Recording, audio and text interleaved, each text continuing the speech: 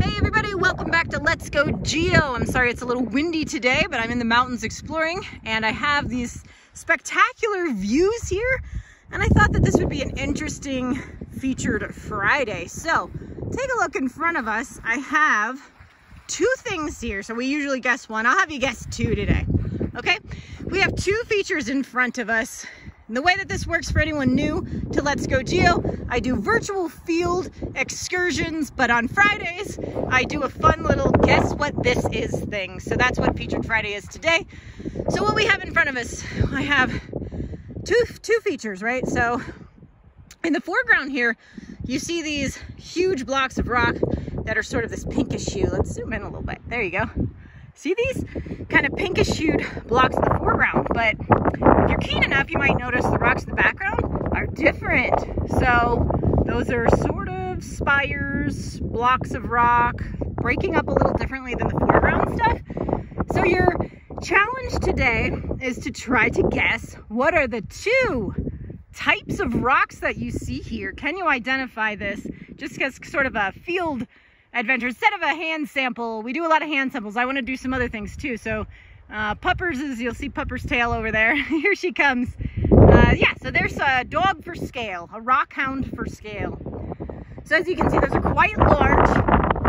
I will try to pause for wind and not get too much wind. I'll just show you some views here. Let me get a little closer here too. Okay.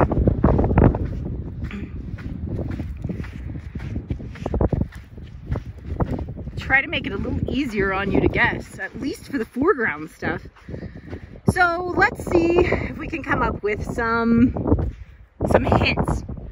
One hint is the ground, super dusty. This stuff is eroding into some pretty fine material, and that's coming primarily from this foreground stuff, okay? So pinkish hue. I am in Eastern California. So what do we have in the foreground? What is this pinkish hue rock that's eroding into some fine material?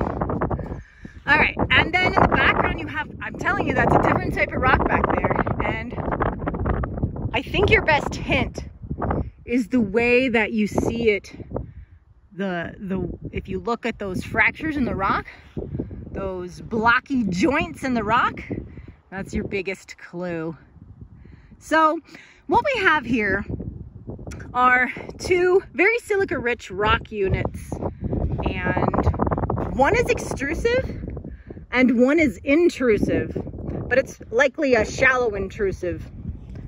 So our foreground rock is an intrusive igneous rock, and our background rock is an extrusive, shallowly extrusive igneous rock.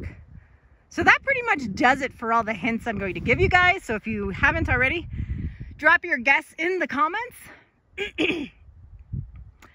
And now I will reveal what we have. So what we have in the foreground here is a rock we've recently talked a lot about here at Let's Go Geo, and that is tuff. It's like I said, it's an extrusive volcanic rock that is tuff. The hint about the powdery ground here, breaking it down, that's because tuff is made primarily of fine volcanic debris, stuff like ash.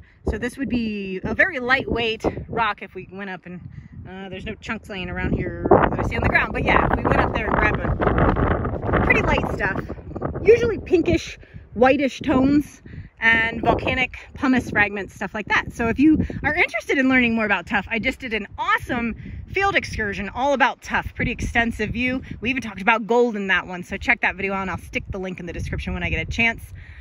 Your background rock, kind of similar, but a little bit different. That is granite. So all of that stuff in the background, that lighter stuff you see, that is granite. So, and it's eroding into some interesting looking material.